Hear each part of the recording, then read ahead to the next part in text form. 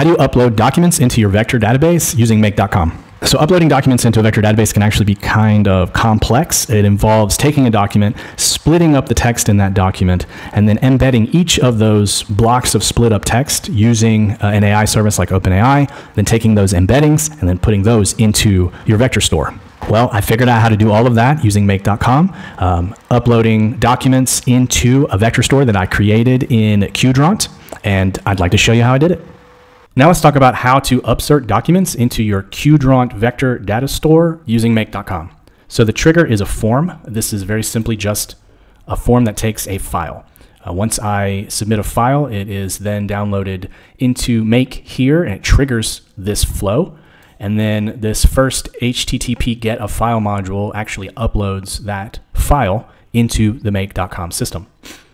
This set multiple variables module is the first to help with the process of splitting the text into chunks. In order to upload it into a vector store, it needs to be split up.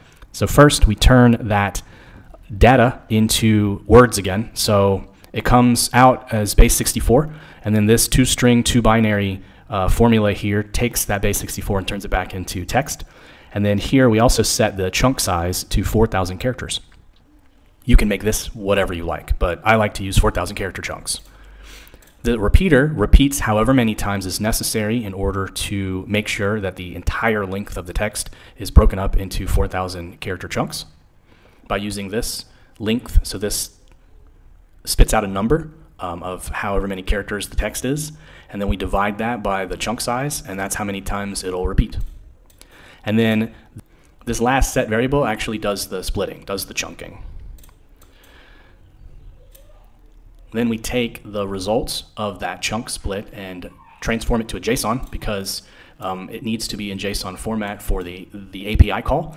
This is a GPT API call, so make an API call to the v1 embeddings URL in order to embed that chunk of text in the JSON string. We use text embedding 3 small because it is the most inexpensive and efficient of the embedding models.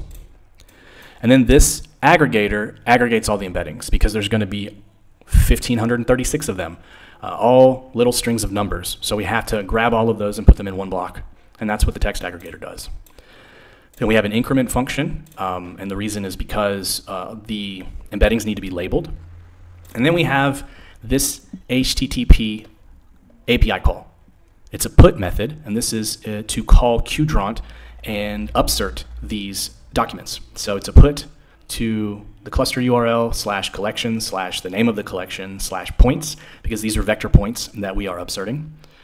And then here is the JSON. So batch IDs, that is the increment function, because every vector has to have its own ID, so we just number them. And then the vectors, now here's a formula that takes the spaces out from in between them, because if there are spaces, this JSON will fail.